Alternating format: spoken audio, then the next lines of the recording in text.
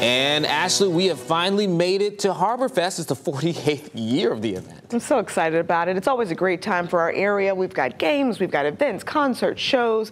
People pour in all weekend long to get in on the fun. And that's where we find our Casey Baylor this morning. Casey, a lot to look forward to this weekend. Ashley, you missed one of the main points of Harborfest, the ships. I mean, take a look behind me. They look so pretty. And then also, like, shout out to the water right there. I saw that before this hit. Anyway, I want you to take a look at these ships because one of them I actually thought was really cool. I did a little bit of research.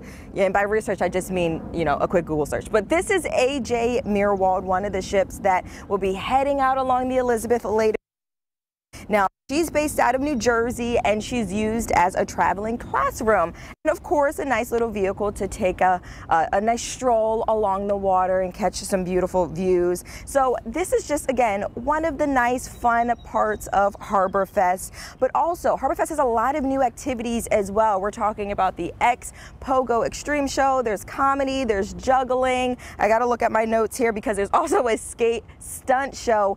Because there are so many events and activities taking place over the next couple of days, it also takes a lot of planning and preparing. And also, we can't forget about some of the staples here too. We're talking about the fireworks display, as well as the parade of sail. You know, we've got a new tradition that we've started, which is our drone show on Friday evening. You know, a few hundred drones going up and a choreographed display over the river. Really a sight to see. Our fireworks is a long-standing tradition, one of the largest, best fireworks displays on the entire east coast of the country. That's Saturday evening.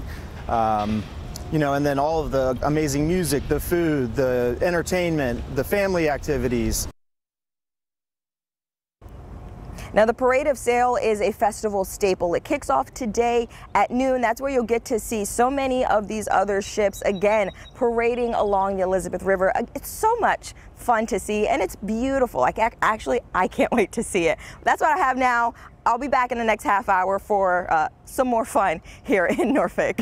Ashley, Eugene. Well, Casey, you know, we're so excited for Harborfest, but you mentioned the ships behind you and the ones that, of course, will be coming in at noon today. We're so excited for Parade of Sail. So make sure you watch us at noon for our special on the Parade of Sail. Yeah, we're going to have a lot of fun. Hopefully as much fun as Casey is having right now. Yeah. And you know what? Another thing that would be really great today, you can come out and see us because we're going to be out there for Harborfest. 13 News Now crew. All of us have different times. I know I'm 3:30 to 6, and I'll be around there all not all day.